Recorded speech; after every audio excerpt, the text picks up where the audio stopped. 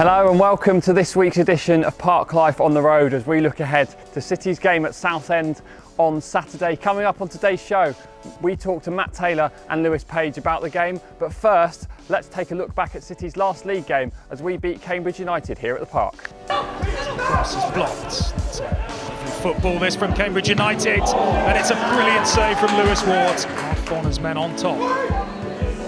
Set it towards goal and tipped over. And Cambridge United springing forward again. Here's Paul Mullin, and it's saved again from Lewis Ward. It's been all Cambridge, but Williams, good surging run into the area. Now was he upended there by Harrison Dunk? Referee points to the spot and taking responsibility. It's Jay, it's swept home into the bottom corner, and Exeter have the lead that they barely deserve. On the right-hand side, it never got to it. Exeter have given the ball away again. Cambridge looking for the equaliser, and it was Paul Mullin again. Cambridge have had plenty of the play, but got themselves in trouble here, and they've pickpocketed them here. It's Joel Randall, and it's 2-0 to Exeter City. And Cambridge United contributing very much to their own downfall. They have gifted Exeter a second goal. Cundy dispossessed. It's a good finish. His second at the fire here, and they've just given the ball away. Chance for Exeter to stretch their lead with Matt Jay. Mitov got down well. Needs to get rid of this.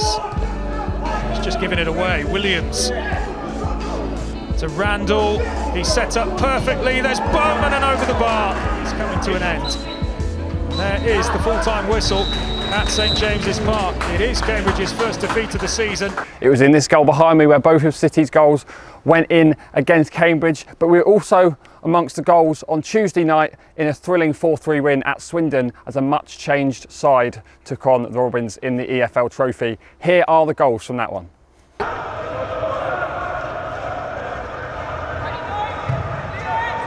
Deep ball to the back of the penalty area towards Sweeney.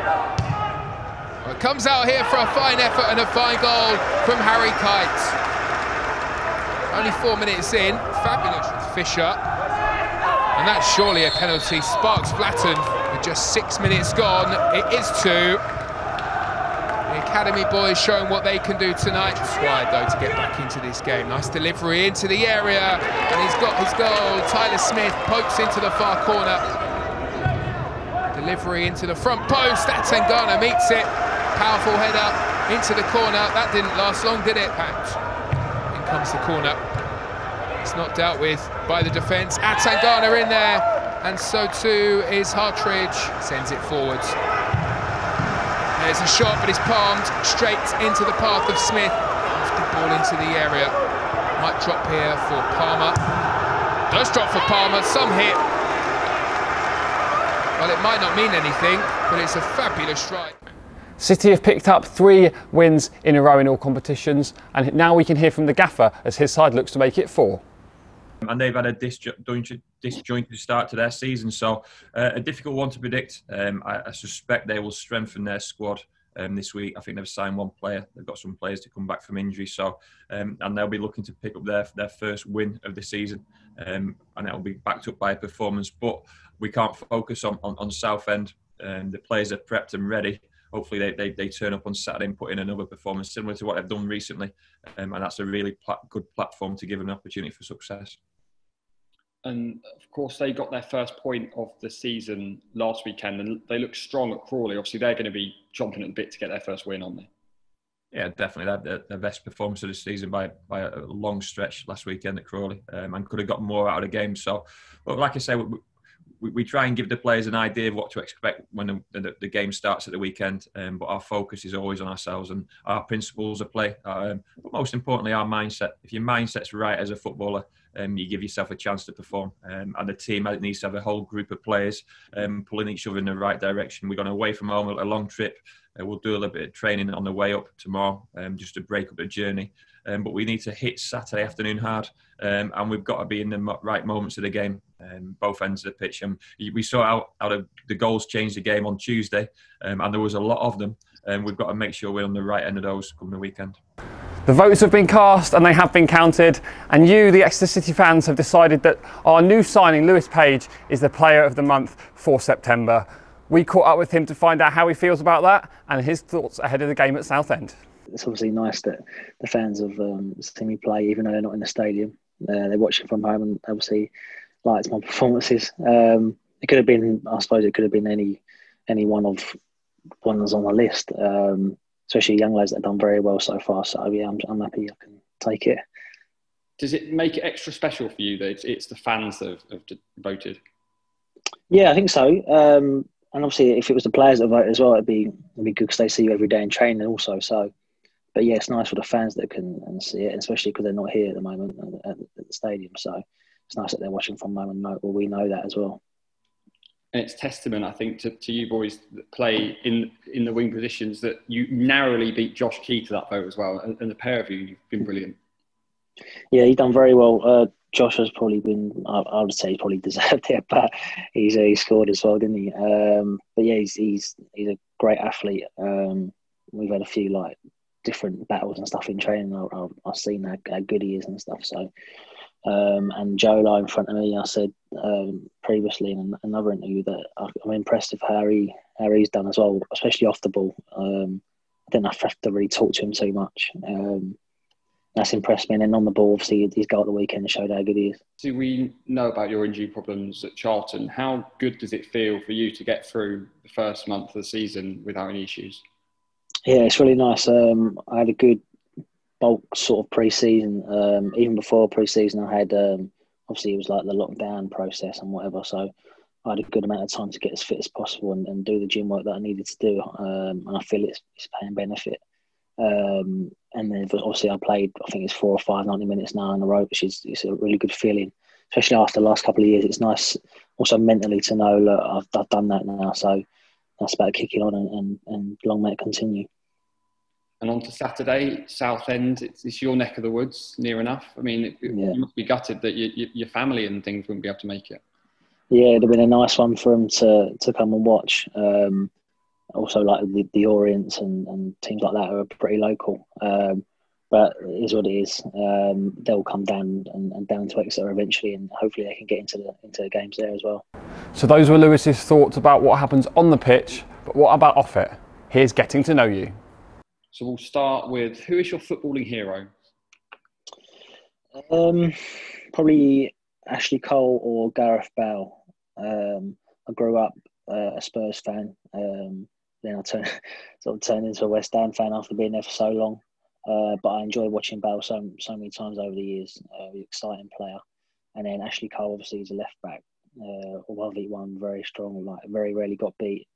And obviously England left back every time they sort of played the game. So it's an easy watch for me, them two. What are your best memories in football, personally for you and as a fan as well?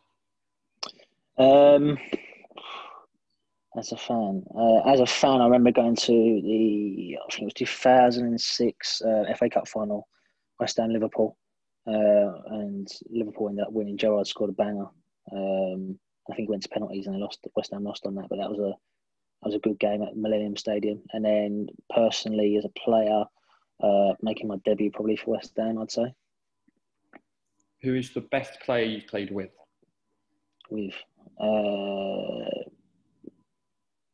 Probably Dimitri Payet, I'd say. Pardon? And the same question, but who best player you played with? Against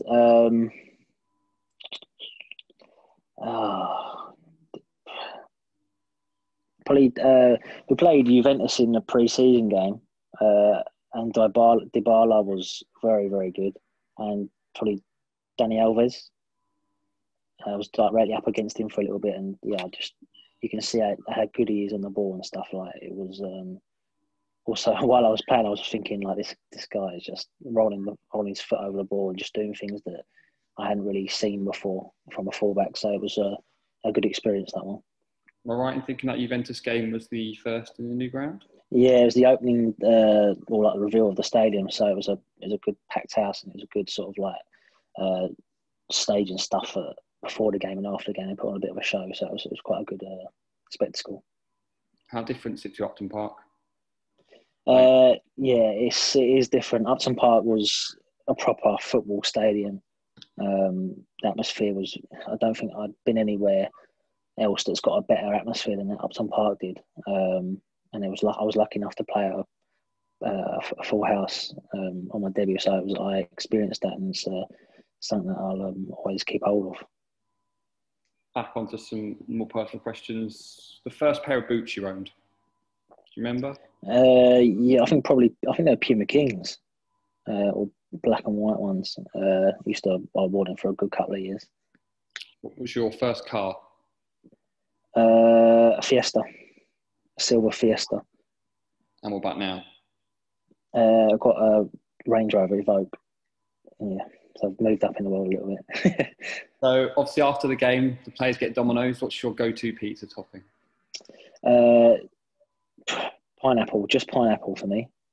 Most people don't like it, but I enjoy it, so I don't care. Any of the lads comment on that, do they? No, because we don't. It's usually like they bulk order it, so yeah. It's the pineapple's never in there. So I just have. I think it's the chicken and something. But if I had to choose, I'll just have the pineapple. I like it plain, just with a few chicken strips, and some wings. That'll do me. Doesn't sound too shabby. Your favourite holiday destination? I'd have to say Dubai. Probably. I've been there like, I don't know, 10 or more times, so I'll probably say that. But first holiday, my girlfriend was in Mexico, and I really enjoyed that one. That was a good couple of weeks there. Just a different. I hadn't been there before, so it was a bit different to obviously going to Spain and things like that. And the final one, obviously, you've been in Exeter for a month or so now. Have you got to explore the city yet? And I mean, what's some of your favourite bits of the city? I have, yeah. I go Exeter every day off, pretty much, into the centre. The best bit, don't know, the Nando's. You got the Zara, and that's good there. I've been in there a few times, bought a few bits, so I can got my own little wardrobe in the house at the minute. So it'd be nice when sort of missus can come down and we can sort of settle in a bit more and have a little bit more of an in-depth look around. We went to Lloyd's Kitchen at the weekend, which was nice. So, yeah. I'm sure the fans watching this will have plenty of suggestions for you. Yeah. In the summer when things are back to normal as well, next summer, hopefully. Yeah, that's it. It's been 5 years since Southend United and Exeter last played, so while we're up here with a viewpoint over the stadium, it's only right that our club historian Will Barrett takes a look back at some historic contests. Our trip to Southend on Sea this weekend will be the club's 33rd visit to Roots Hall since the ground was opened in 1955 by former president of FIFA and former ECFC reserve goalkeeper Sir Stanley Rouse. Historically, it has not been the happiest of away days for the Grecians, as we've only managed to pick up a total of 5 league wins at this stadium in that time. However, the historical head-to-head record is much better, with City winning 40, drawing 35 and losing 43 games against the Shrimpers in the league. Our last visit to Roots Hall came back in October 2014, where Graham Cummings equalised in the 77th minute to pick up a point for the Grecians in a 1-1 draw. One of our own and one of our goal scorers from our recent game against Cambridge, Matt J, was an unused sub on that day, but we'll all be hoping that he'll be out on the park this weekend to continue his good run of form and help the lads to put a positive tick in the win column. Just look at this carpet. Our head groundsman Chaz has done a brilliant job keeping the pitch in tip-top shape so far this season. We caught up with him this week to talk about just how he keeps it looking so brilliant. Well, I'll just quickly go over start of on Saturday when I told you it wasn't going to rain and I was going to do my white lining, and then literally I got halfway down one side and it started lashing down with rain. So I don't take my weather predictions seriously because they're wrong. But yeah, it was wet after the game, so we didn't do a clean up on Saturday evening. We did it yesterday, which went really well, although it was still quite wet. Got 2 weeks today before the next game, evening game. So we're taking the opportunity to put some holes in to keep the drains open, get the water going through using a VertiDrain machine, a deep tine aeration machine. Fairly slow job, going to take me most of today to get the pitch done, and then see what goes. We've got a dryish day today, so it's a good day for it. Not much fun sitting on here in the rain. But yeah, so yeah, pretty pleased. Going to get another cut on it, maybe later on today, just to tidy it up a bit more, and then go into next week, see what we come up with next week. So does this machine help push water through that's already in, or does it just create? No, what it does, it puts holes, solid holes in, leaves a hole, so you've got air, and also you've got a direct route into the drainage system. So it's helping the rooting of the plant. It keeps the surface drier. Obviously, if we can keep it drier, not during the games, when it comes to the game, it's not so wet during the game. So it's all about getting air into the soil, relieving any compaction that there is, which will stop the grass growing well and obviously hold moisture up. It's just basically about getting air and water through the soil, so the plant can grow healthily. And how often do you have to do this kind of treatment? Well, this time of year we'll do it as often as we can reasonably, probably once every couple of weeks, every 2 or 3 weeks. But once it starts to get wet and the grass stops growing, then we have to reduce it probably once every 6 weeks if we're lucky, and then get through the winter months and then back into the spring where we can increase the frequency again. Surely, as a groundsman, these kind of jobs are the most fun, aren't they? Driving around them. Yeah. This one's a bit slow for me. I come up with loads of harebrained ideas if I'm sat on here all day. Yeah, that'll be my work colleagues have to put up with that tomorrow morning when I come in with all sorts of ideas. But no, it's good. This is the time when the pitch comes first. As I say, there's no football on it for 2 weeks, which we're really lucky that in the stadium that's what happens. A bit different at the Cat and Fiddle where it's used every day. But yeah, we'll try and get this looking the best we possibly can and playing the best we possibly can, so we can have results like we took on Saturday, which we'll take every day of the week, I just think. Does your approach change a little bit this time of year? Obviously, because the conditions, more rain is always expected, isn't it? Yeah. Well, we just say we do this sort of operation when conditions allow us to, and if it's hammering down with rain and blowing a gale, then the best thing we can do is get in and do a bit of maintenance on the machinery and get some other jobs done, which we can't do at this now because we're busy on the grass. Thank you very much. I'll let you get back to it now, because otherwise it will take you 2 days. Thank you. Ben Seymour scored his first goal for City on Tuesday night at Swindon, and here are some more of our number 9's football firsts. Can you remember your first pair of football boots you had? I think I'm exposing myself here, but I think I had the Copers, the old leather Copers. And to make things even worse, I think I wrapped the laces around the bottom because they were so, it's just a horrible look. I don't even want to think about it, Scott. Horrible. How did you get on in them, though? Yeah, I scored a lot of goals in them in the 18s, and I think it was 60s as well. But yeah, no. Looking back, I think I've moved on from them boots. What's the first football match that you remember growing up? What going to watch or play? Either. What's your first sort of like memory of football, would you say? My first memory of football is probably because my uncle used to be a pro at Yeovil, and we used to go down there and watch him quite a lot. And obviously he was a striker as well. So yeah, I used to go down to I can't remember what Yeovil's ground's called. But it had a good atmosphere, and that was probably my first memory. What was the first match that you watched live? I'd assume it was one of those games, was it?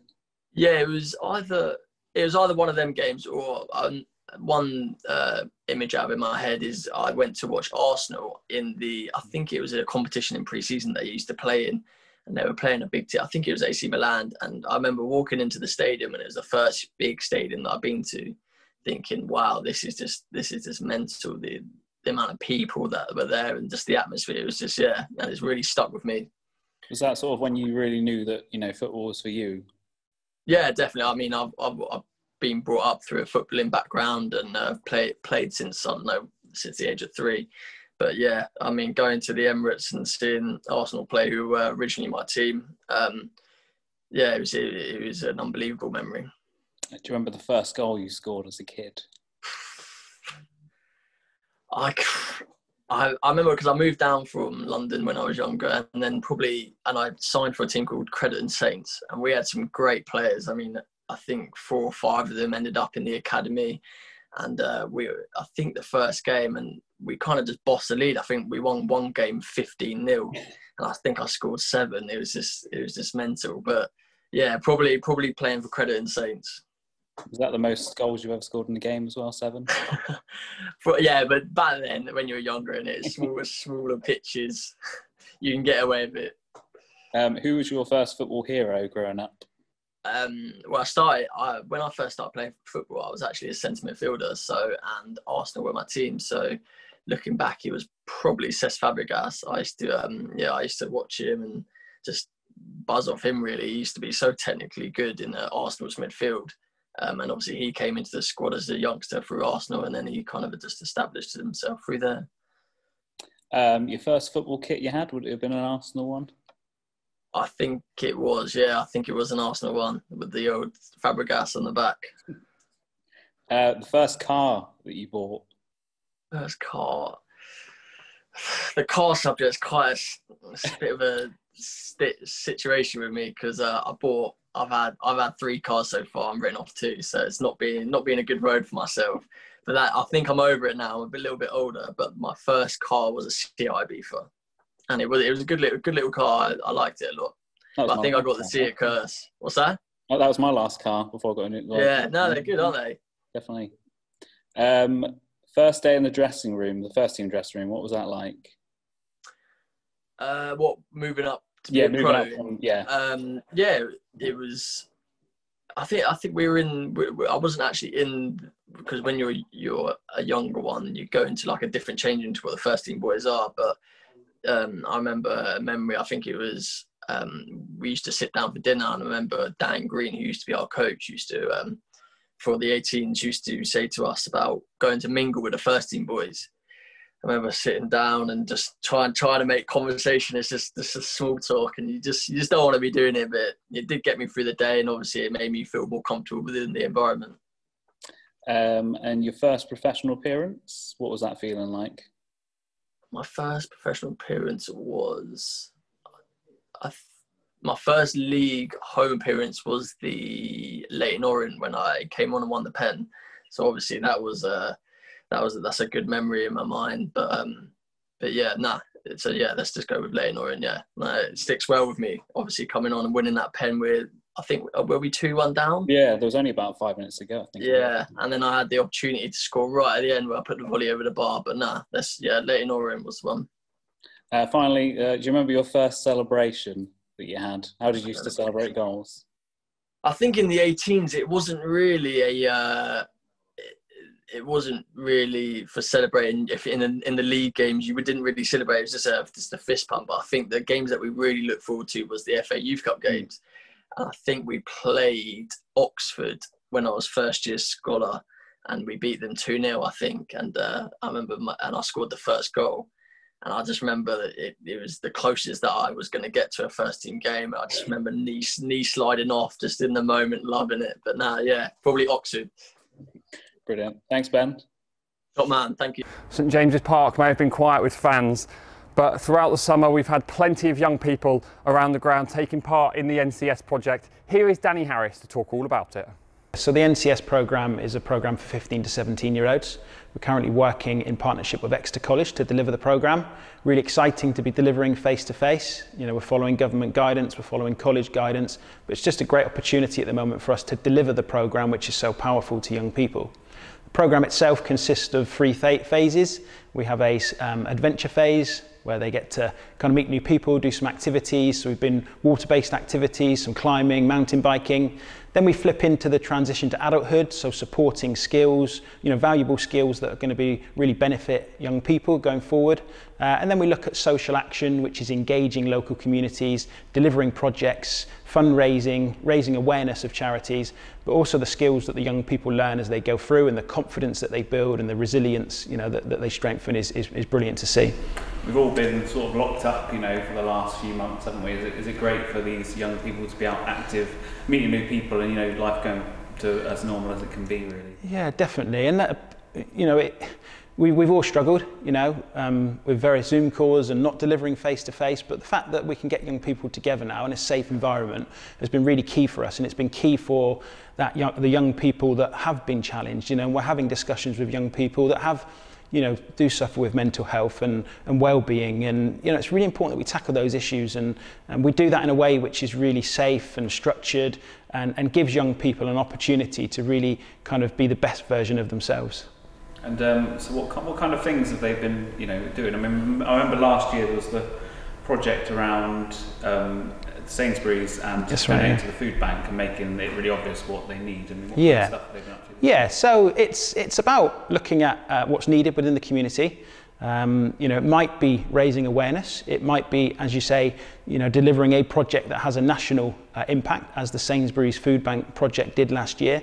But it's I suppose we've had tackling homelessness, tackling loneliness, looking at well-being of our community at the moment, and where the gaps are and how we can kind of support that, and whether that is raising money, whether that is making up boxes for homeless people, a wide variety. I mean, I think we've just totaled up that we've raised around £10,000 over the last 5 weeks through social action for local communities, for local charities, which is brilliant. And when the young people see the difference that they're making, hopefully it empowers them for future volunteering and social impact.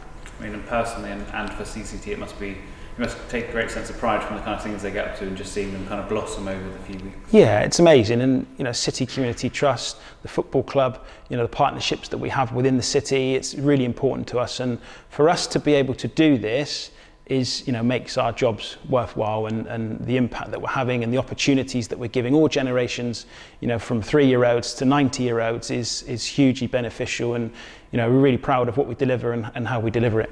And just finally, it's a bit too late for this year, but it will happen again next year.